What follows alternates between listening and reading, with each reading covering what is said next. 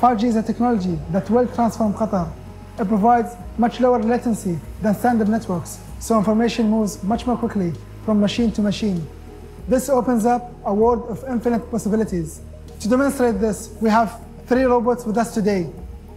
These robots are controlled by a mobile edge cloud computing system.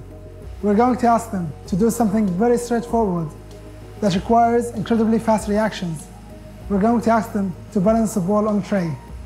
When I move the ball, the machine is going to send information to each other to help correct the position of the ball. When I do it in a 4G network, it will take quite a while for the robots to balance the ball.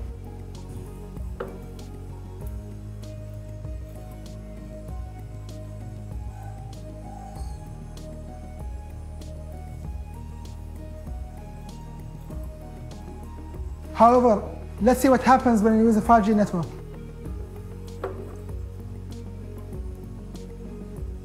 Incredible. The robots can balance the ball in one oscillation. That's because the lower latency of 5G means information passes between the robots in real time.